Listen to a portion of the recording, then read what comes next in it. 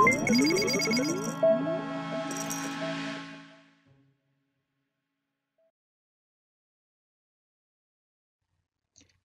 and welcome to part 5 of our series, How to Perform Spatial Analysis of Data using QGIS and SNAGIT. My name is Wilfred Ngwa. I am an infectious disease epidemiologist and the founder of APGuider. In part 4, we ended up where we had represented our first variable, the attack rate, on our map and had it exported as an image. In this video, we will be taking our map to SNAGIT editor. Our aim is to add some flavor to our map. By this, I mean have it in a manner that communicates better our data to our expected audience. We'll also be making some key recommendations based on our final map. Let's get to work. If you do not have SNAGIT installed on your computer, I would like to refer you to part 1 of this video series. The SNAGIT editor is launched just like any other program on your computer. Go to the Start menu, start typing in SNAGIT. And there you go, you have the SNAGIT editor. You double click to launch. And there we have our SNAGIT editor. Your work canvas should be blank. I have this displayed on mine because I recently worked on it. To import our map, we go to File, come to Open. We now scroll to where we have our exported map from QGIS in our computer. I have it on my desktop. I go to Spatial Data Analysis, to Maps, and here it is. I click on it and open. And here we have our map displayed on the SNAGIT editor. Our current map has the attack rate variable displayed. Using SNAGIT, we will add deaths, recovered cases, active cases, and number of COVID-19 testing laboratories by region. The following images could do us some good in representing these variables. Let's see how.